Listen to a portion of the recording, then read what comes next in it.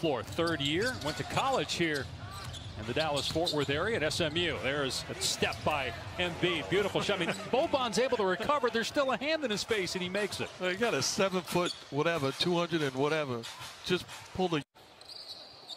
So instead of posting up Joel Embiid now with Boban on the floor, you give him room to take advantage of his speed and his skill set. Wow. Drills the foul line jumper, and he's Embiid, catch and shoot, and it's good. He swishes it home as the buzzer sounds. Joel Embiid with 15 first half points. And Melly as well, right? He had a couple fouls too. Embiid inside gets two and a foul. They cannot stop Embiid on the low block.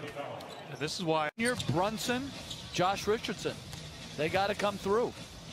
Embiid spinning several times and finishing. Beautiful touch by Joel Embiid. He's got 23 points. Back again, he's got Finney-Smith on him. And Embiid just too strong for Finney-Smith. Too strong for just about everybody. And Joel Embiid now with 27. And he's really a fine defender too. It's just, this is a brutal matchup. And again, no Porzingis tonight, which obviously hurts defensively, but they're also. It looks like it's worse than that. You just got to hold the fort, try to make a run, hope that Philadelphia takes out Embiid for some unknown reason. And double, because Simmons is such a good defender. And nice pass by Embiid. And Harris with the easy two.